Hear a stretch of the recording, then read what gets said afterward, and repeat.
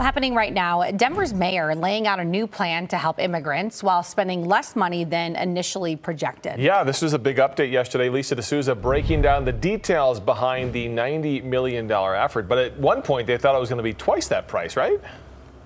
Right. So this is a drastic change. This number has obviously been cut in half. Earlier this year, yes, we were talking about $180 million. But as the number of migrants coming into Denver has gone down, so has the money for these efforts. So let's get into some of the numbers here. Take a look at your screen. For this year, just under $90 million expected to be spent. Here's a look at where the majority of that money would go. You can see it's mostly toward housing at nearly $52 million.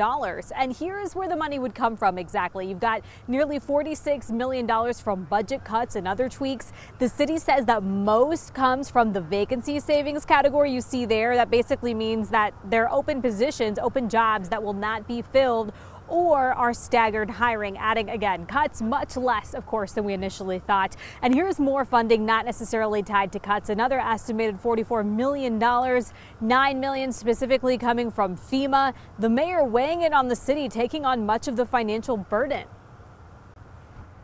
We spent a lot of time, as you know, this January and February advocating at the federal level for support here. There was a bipartisan bill to do that failed in the House. You know that story. I think what we found at that point is whether we would like the federal government to do it or not, that was no longer a choice for us.